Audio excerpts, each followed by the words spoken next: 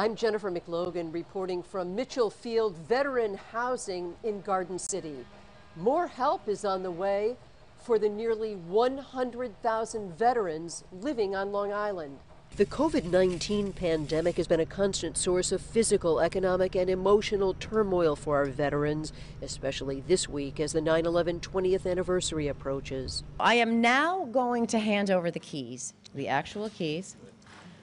You're very welcome. Nassau County is now in partnership with the nonprofit New York Youth Network, about to rehabilitate the crumbling gymnasium at Mitchel Field, adjacent to 60 houses on the base for active and retired military. There's a commissary here, health facilities, an outdoor playground for the many families, but the decades-old gym has been unusable. This will become a community hub and provide real opportunities not only for the military families that live in this community, but Nassau's many sporting leagues and youth groups, while creating jobs through the renovation process. $2 million in capital improvements will bring a new field house, new turf field, and classrooms. Look at Mitchel Field as a regeneration of not just old soldiers, the present soldiers, but these babies that's going to play in this gym.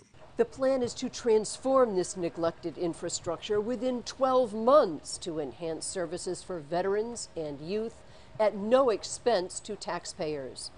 Reporting from historic Mitchel Field on Long Island, Jennifer McLogan, CBS 2 News.